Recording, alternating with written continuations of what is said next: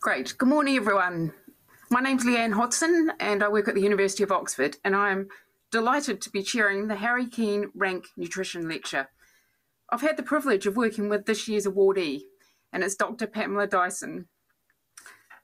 Just to tell you a little bit about Pam, she's been involved in nutritional management of diabetes and obesity for over 30 years.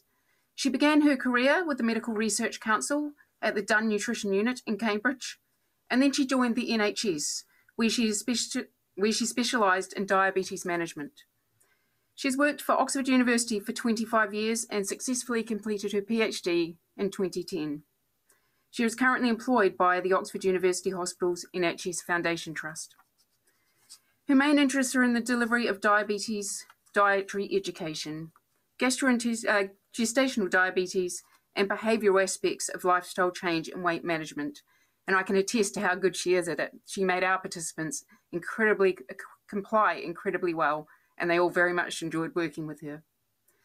She is the co-chair of DUK's Nutrition Working Group and was a member of the second NHS England Diabetes UK Committee, which published a report on the role of low carbohydrate diets in type 2 diabetes in May 2021. She is currently working on projects studying the prevention and management of gestational diabetes and is part of the Diamond team, investigating a low carbohydrate, low energy food intervention in primary care aiming for diabetes remission. I will now look forward to hearing her talk. So thank you. I hope you enjoyed as much as I will. Thank you, Leanne, for your kind words. And can I start by saying how honoured I am to be delivering the Harry Keane Rank Nutrition Lecture this year. And I'm going to be talking about nutritional guidelines for diabetes management. Where do they come from? And do they work? Here's my disclosure slide.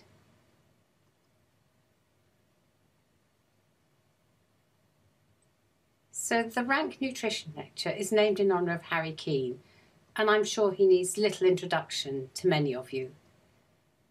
Harry was widely regarded as a pioneer of diabetes, not only for his groundbreaking research, but also for the fact that clinical management was dear to his heart, and he retained his clinical practice throughout his career.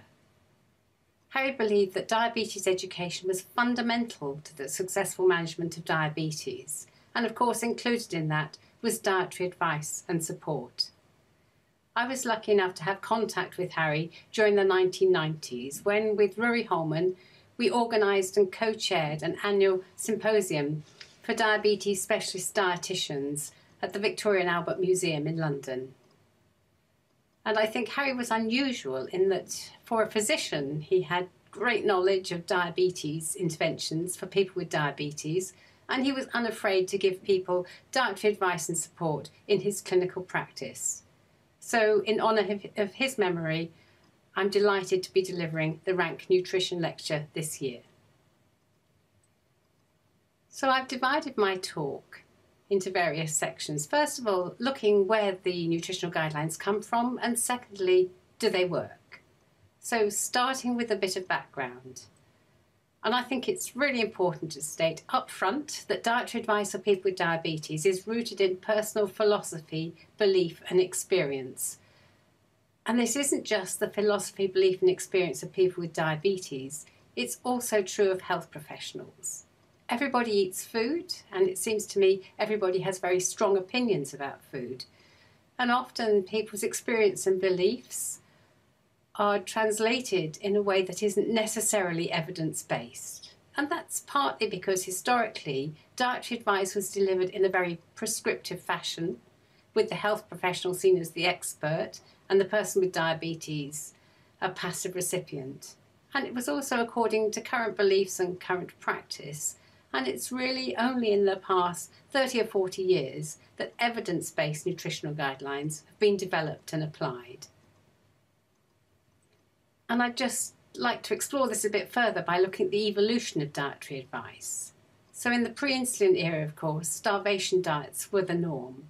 But with the discovery of insulin, carbohydrate came to the fore, and the initial diets were carbohydrate restriction diets, for example, the Lawrence line diet, where people usually started off on about 100 grams of carbohydrate a day and may increase it to 150.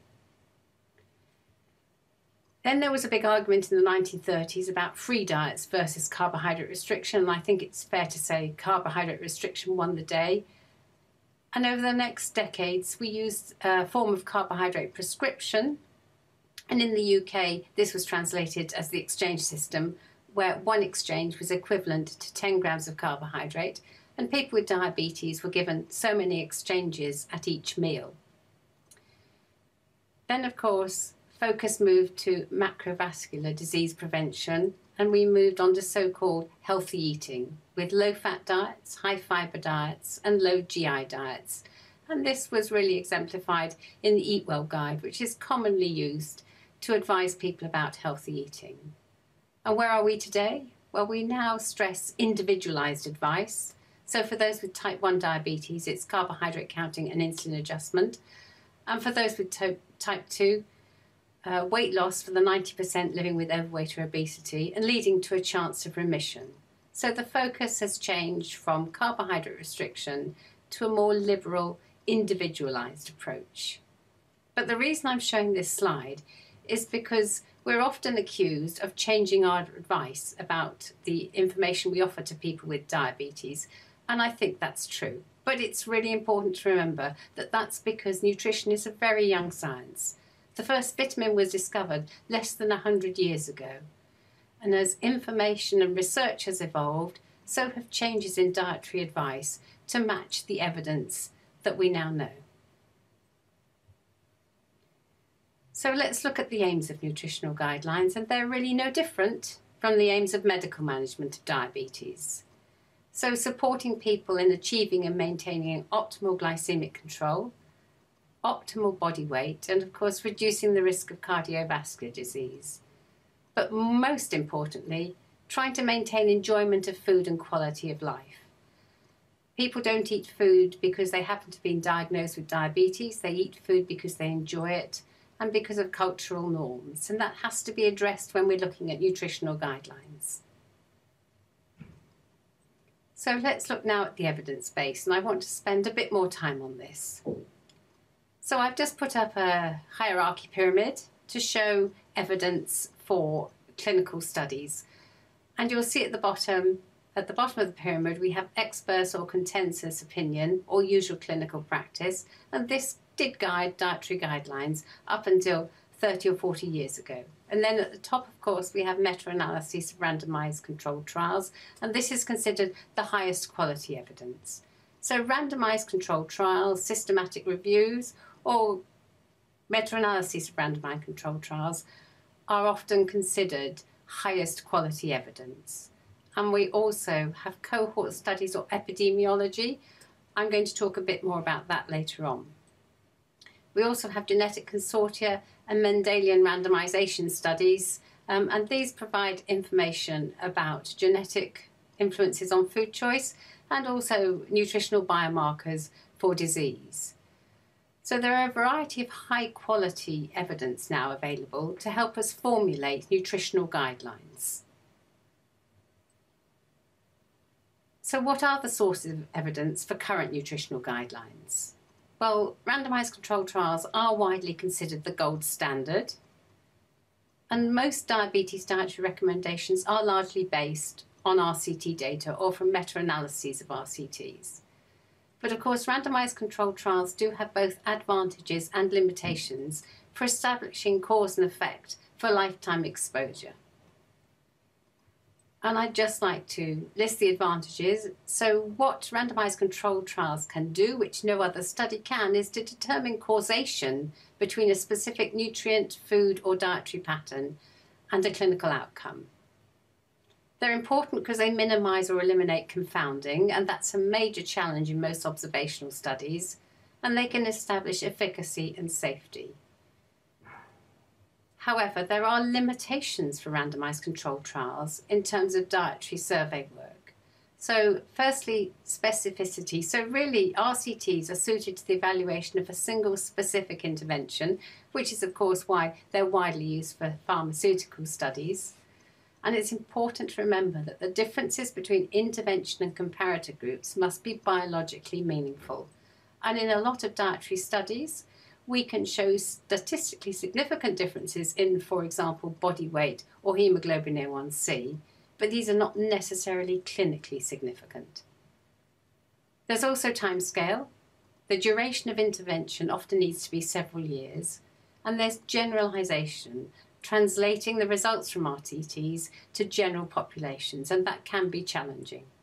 So let's look at these individually, and let's start with specificity. And what I'm going to do is use examples from my research to show what I mean. So in terms of specificity, I'm going to talk about the Diamond trial, which was a small feasibility study run by the Nuffield Department of Primary Care at Oxford University under Paul Aviard and Susan Jebb. And I'd just like to pay tribute to Elizabeth Morris, who was the GP who ran the study. So the aim of this study, it was a small feasibility study, and we were based in primary care, trying to assess the effect of a food-based, low-energy, low-carbohydrate diet for diabetes remission. And this study, as I say, was feasibility, so a small short-term study, including 33 people with type 2 diabetes, and you can see that their baseline characteristics are fairly typical of those with type 2 diabetes. We excluded those treated by insulin because of the risk of hypoglycemia, and those treated by SGLT2 inhibitors because of the risk of euglycemic DKA. And the subjects were randomised to the intervention group or usual clinical care and then followed up for 12 weeks. So the intervention was 8 weeks of a food-based diet which provided 800 to 1,000 calories a day, over 60 grams of protein and less than 100 grams of carbohydrate per day. An important part of the intervention was a behavioural programme which included a variety of strategies, including goal setting, action planning, self-monitoring, managing triggers and problem solving. And the comparator group received best practice care by guidelines, and they were also given Diabetes UK type 2 diabetes leaflets. So what were the results? Well, as I say, it was a feasibility study, and what it showed was that 100% attempted the dietary intervention, there was 100% fidelity to the delivery of the intervention, and no dropouts, with 100% attending the final follow-up session. We also had secondary outcomes of biomedical data, and we showed that weight reduced by 7.5 kilos more in the intervention group, and hemoglobin A1C reduced significantly in the intervention group versus no change in the control group. So we showed that this study was successful, and it's now going on to a larger randomised control trial, which is hoping to start later this year.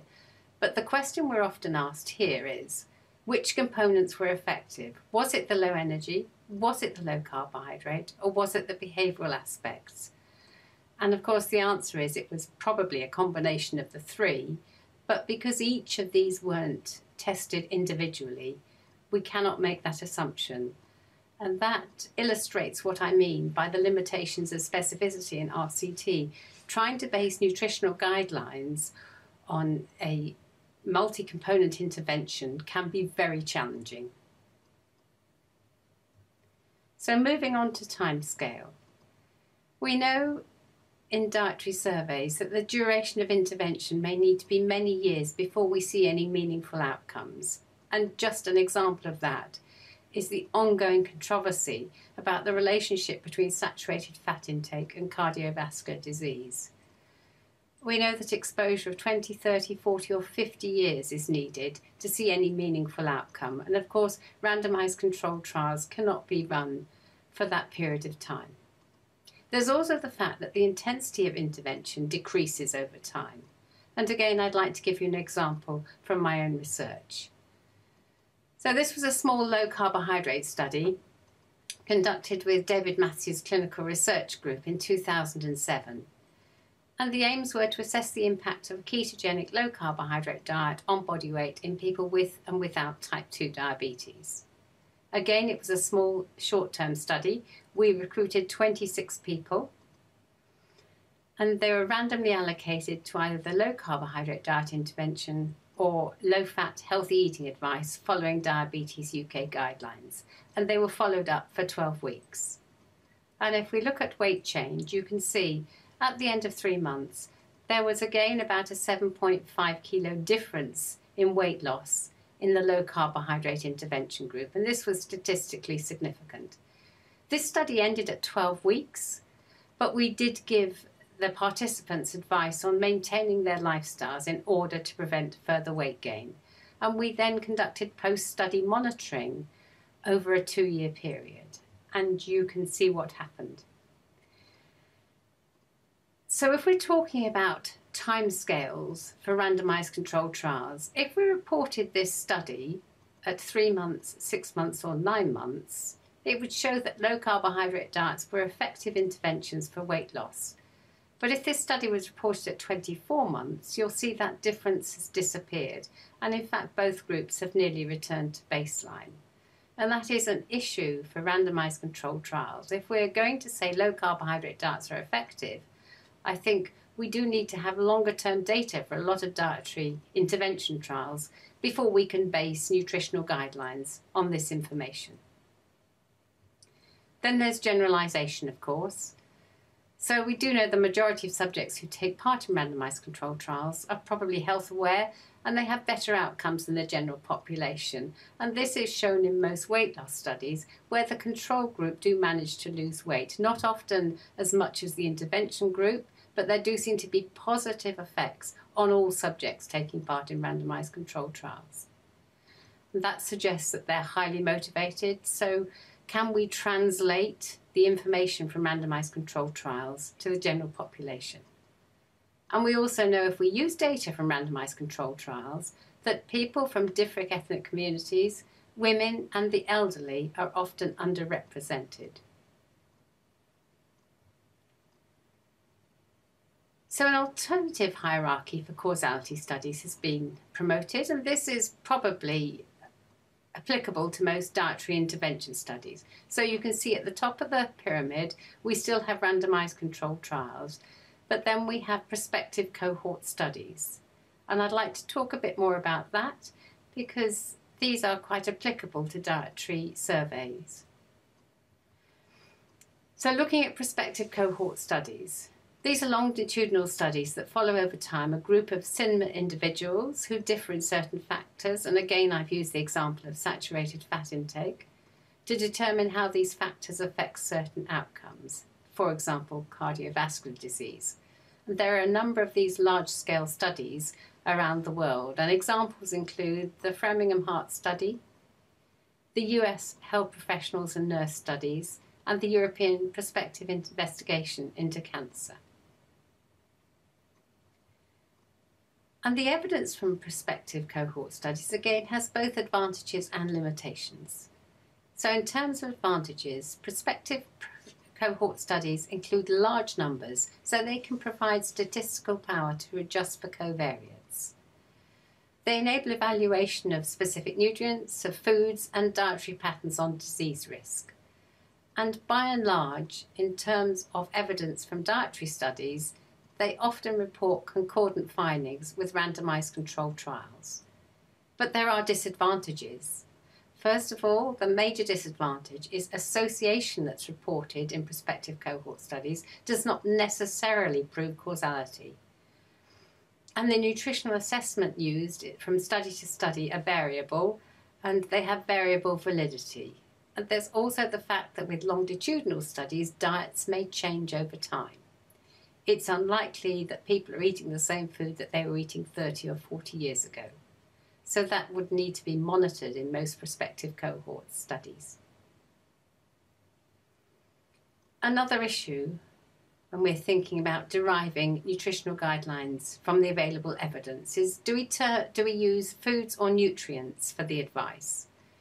And traditionally nutrients was the approach because, as I've said, nutrition was a young science and it was initially rooted in deficiency diseases, for example scurvy, beriberi and rickets. So the focus is very much on individual nutrients, in this case vitamins.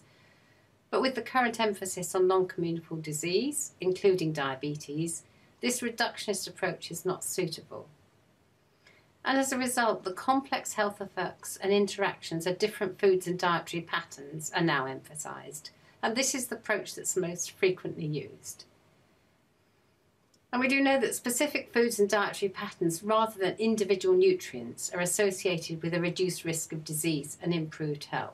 So using saturated fat again as the example, although this is controversial, there appears to be no reported association between saturated fatty acid intake and coronary heart disease, but we do know that the saturated fats found in yoghurt, cheese and fish seem to be associated with reduced risk, and the saturated fats found in butter and red meat with increased risk.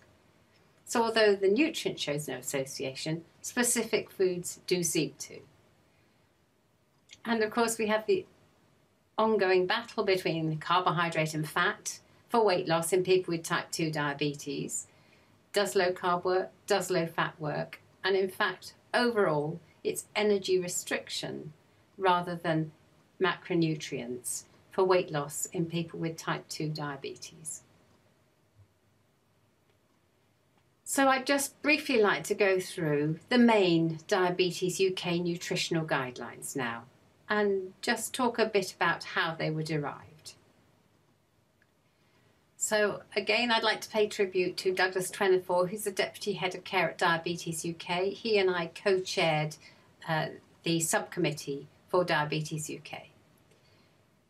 And the committee was convened in about 2015, and we invited diabetes specialist dietitians with relevant expertise in different areas to join the committee. We based the 2018 guidelines on the 2011 guidelines, but of course we expanded the literature search from January 2010 to July 2017. We include randomised controlled trials, intervention studies with the comparator group, and also prospective cohort studies for the reasons I've just described. We found it impossible to undertake formal and meta-analyses as the studies were highly heterogeneous and had a high risk of bias. And we tried as far as possible to make recommendations in terms of foods, although it's impossible to avoid mentioning carbohydrate when you're discussing dietary interventions for people with diabetes. And we graded our recommendations using grade, where 4 is the highest quality evidence and 1 is the lowest. And I'd just like to run through the major recommendations now. So for type 1 diabetes and glycemic control, the recommendation now is adjusting insulin to carbohydrate intake. And this is usually delivered through structured education and is high-grade evidence. And this is the approach that is recommended to most people with type 1 diabetes. And it's applicable to those using multiple daily injections or insulin pumps. But for those who are on fixed insulin regimens, there's lower grade evidence that consistent quantities of carbohydrates should be recommended. But the overall recommendation for type 1 diabetes is carbohydrate counting and insulin adjustment. So for type 2 diabetes, in terms of glycemic control, for the 90% of those with type 2 diabetes also living with overweight and obesity, weight loss of at least 50% is prioritised.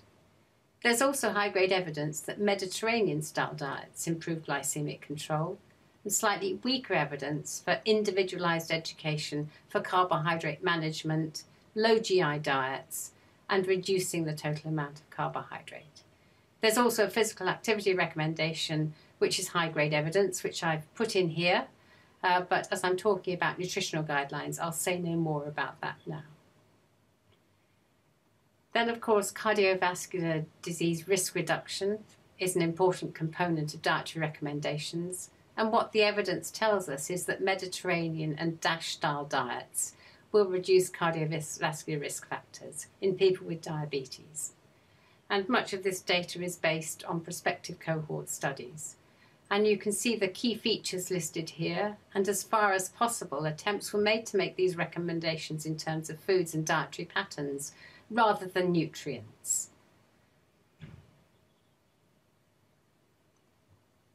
Then my particular area of interest, type 2 diabetes and weight management. So for those living with overweight or obesity, for type 2 remission, aim for a weight loss of at least 15 kilos as soon as possible after diagnosis. And this, of course, is based on the results of the DIRECT study. For those not aiming for remission, to improve glycemic control and reduce cardiovascular risk, aim for at least a 5% weight loss. And of course, there's greater benefits for greater weight loss. And then at the bottom, recommendations to adopt an individualised approach, including dietary, physical activity, surgical and medical strategies that are recommended for people without diabetes. And of course, it was impossible to grade this recommendation, so it doesn't have a grade. But I would like to talk a lot more about this individualised approach because it is key to weight management in type 2 diabetes. And a question I'm often asked, of course, is what's the best diet for weight loss? And I'm just going to talk a bit more about that now. So if we look at dietary strategies for weight loss, I've just listed some commonly used strategies here. This is not an exhaustive list, just a few that are commonly met in clinical practice. And these, in the green box at the top, show evidence of efficacy. That is, we have randomised controlled trials that show that these diets are effective for improving glycemic control and for weight loss in people with type 2 diabetes. For some, there are a lot of studies and strong evidence, for example, low carbohydrate diets, and for some, such as intermittent fasting, there are just 2 or 3 randomised controlled trials. Then we have low GI diets, and there's no evidence of efficacy for weight loss, although studies have been done. And here we do have evidence that low GI diets are effective for improving glycemic control, but most studies don't report a positive effect on weight. Then at the bottom we've got all other diets, and there's no evidence for these simply because the studies haven't been done, and I think these would not generally be recommended in practice. There is a glaring omission here, and that's commercial groups such as Weight Watchers and Slimming World. And the reason I haven't included these is that although there's evidence of efficacy in general populations, we don't have specific studies in people with type 2 diabetes. If we extrapolate from general populations, we can assume that they are effective, and in fact, they're often prescribed in various areas of the country. But for people with type 2 diabetes, we don't have specific studies investigating their effect. And Mike Lean's group in Glasgow recently published a forest plot of different weight managed strategies for type 2 diabetes. And you can see it's difficult to say that any particular strategy is any better than any other strategy. The only exception, of course, is very low energy diets, which you can see at the top, which seem to induce greater weight loss than all the other strategies. But I think what's really remarkable about this plot is the amount of studies and meta-analyses that have taken place looking at the role of low carbohydrate diets. And again, this is a particular interest of mine, and I'd like to talk a bit more about that now. So Diabetes UK says that for weight management, low carbohydrate diets are safe and effective over the short term, although it's important to remember that there are non-significant differences between low carbohydrate diets and other dietary strategies for weight loss. And I was lucky enough to be included on the subcommittee for the Scientific Advisory Committees on Nutrition report, looking at lower carbohydrate diets for adults with type 2 diabetes, and this was published in May 2021. It's probably the most comprehensive analysis to date. It comprises high-quality evidence from systematic reviews and meta-analysis of randomised controlled trials, and includes 43 primary RCTs with just under 4,500 participants. And I'd just like to summarise the conclusions here. So low carbohydrate diets are effective for people with type 2 diabetes.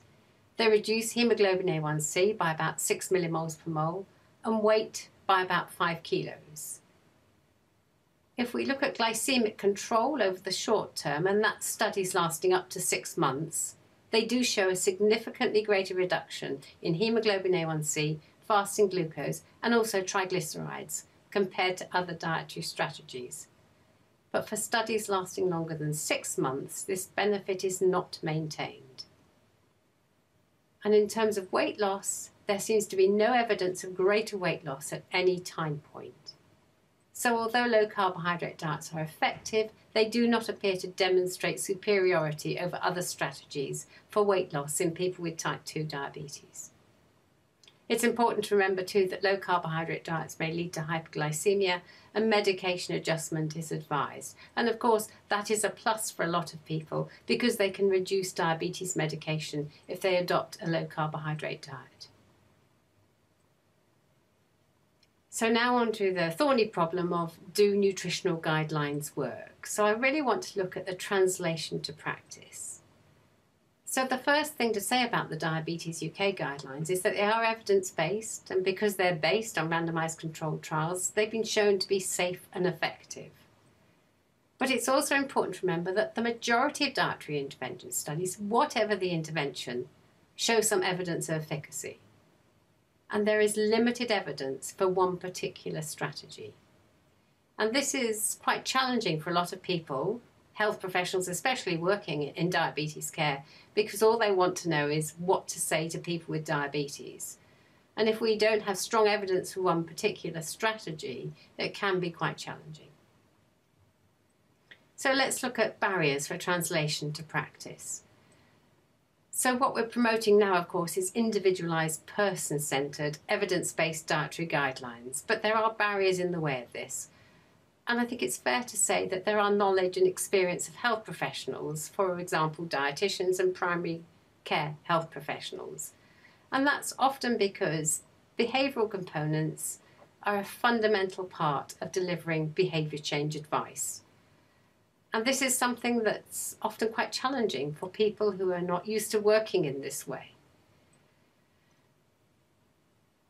So if we look at dietitians to start with, and I have heard criticism that dietitians only give people healthy eating advice, they hand out the Eat Well guide and that's it.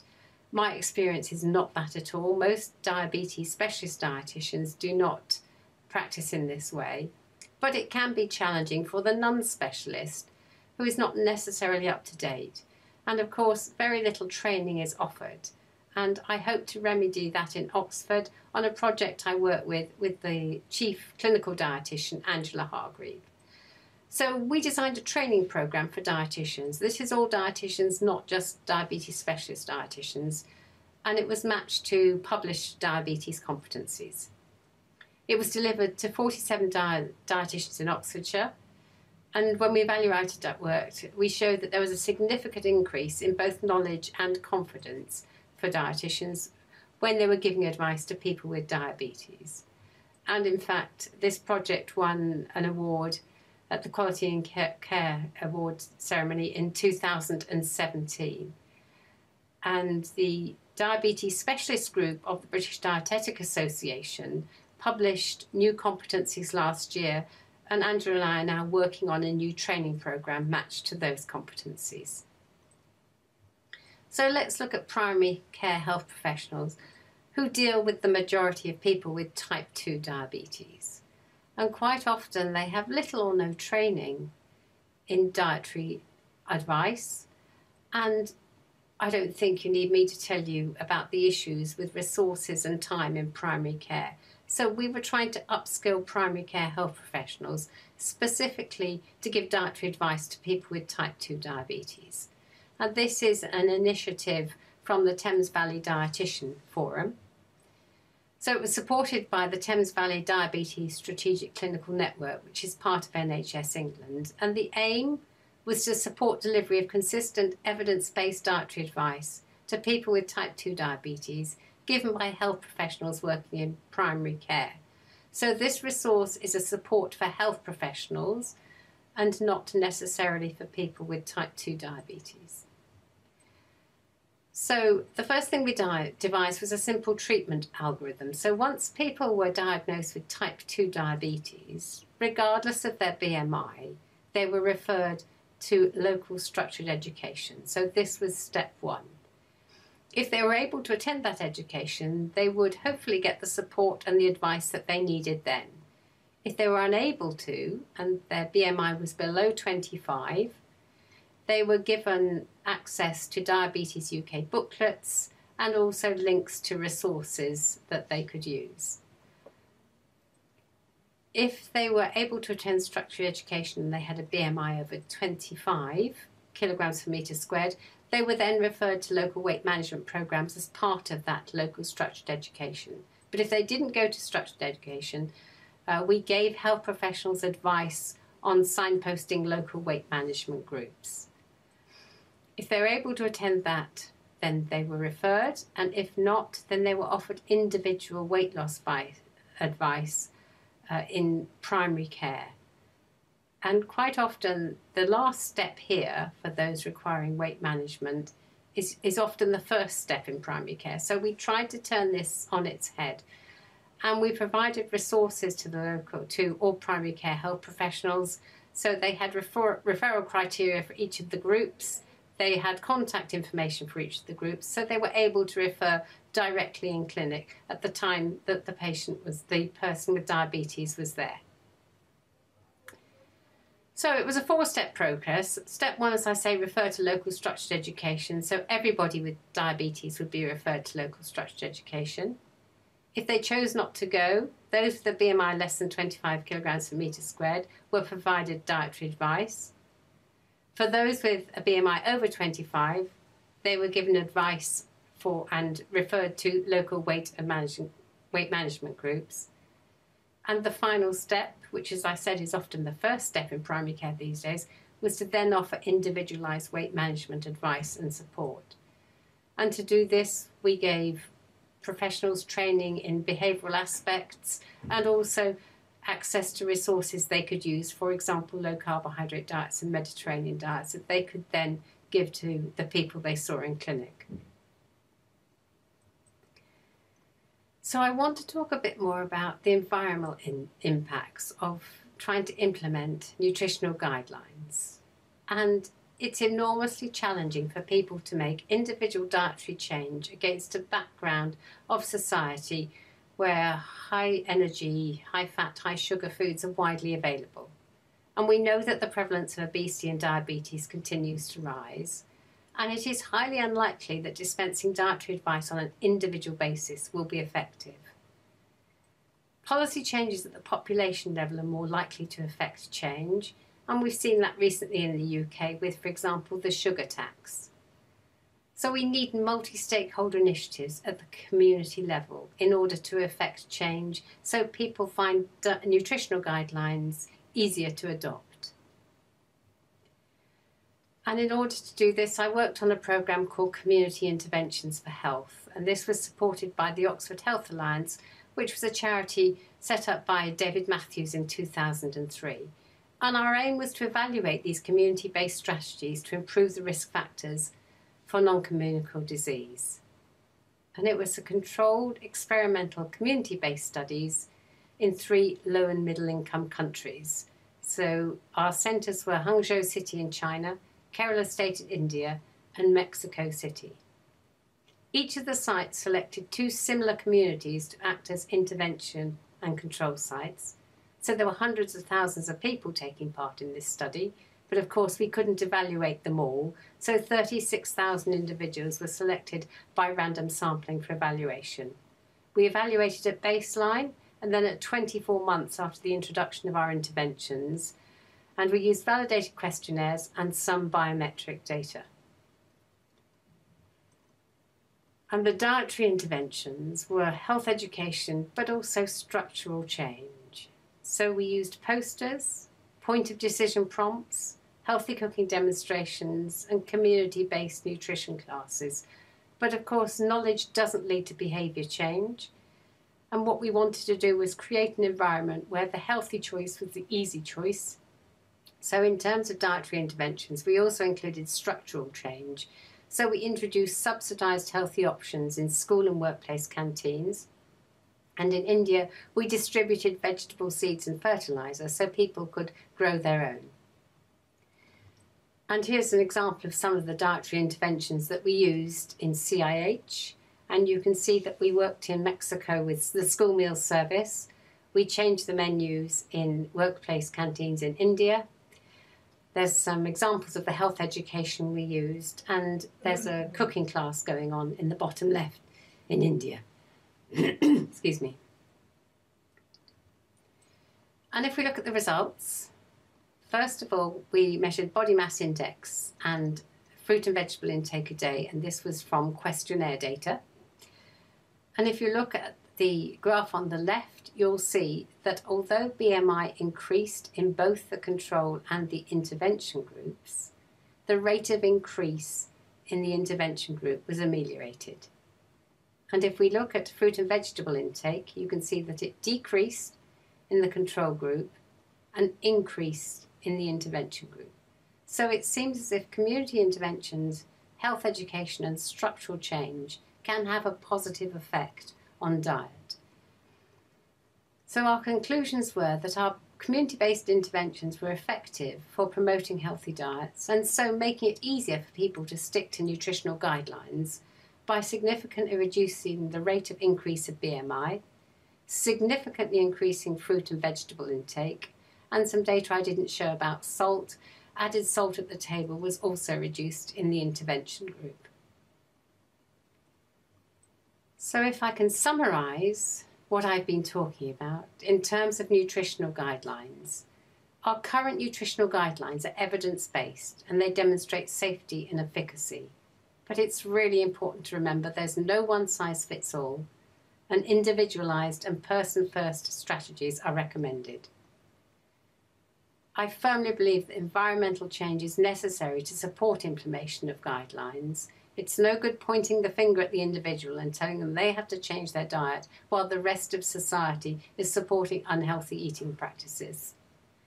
And please remember, nutrition is a relatively young science, and so the recommendations will probably change in the future as more research is done and more evidence published. And there are some inconsistencies, of course, about the advice we give people with diabetes, and try and reduce this. The American Diabetes Association and Diabetes UK plan to reduce joint guidelines in the future, and I think Dougie 24 is meeting at the ADA sessions this summer in order to promote this plan. So I'd just like to finish with my acknowledgement slides, and I've worked with a number of groups in the past 30 years in Oxford. My first job in Oxford was given to me by the late Robert Turner and Rory Holman. I would like to acknowledge the OCDEM clinical team, the OCDEM diabetes dietitians, and in particular Angela Hargreaves, who I'm pleased to call both a friend and a colleague, the members of the SACN subcommittee, the Diabetes UK Nutrition Subcommittee, and in particular Douglas 24, the Nuffield Department of Primary Care Health Service, run by Susan Jebb and Paul Aviard, the OCDEM Clinical Research Group run by David Matthews, the OCDEM Metabolic Research Group run by Frederick Karp, and the members of the Oxford Biomedical Research Centre, who I've worked closely with over the past 2 or 3 years. Thank you for your attention.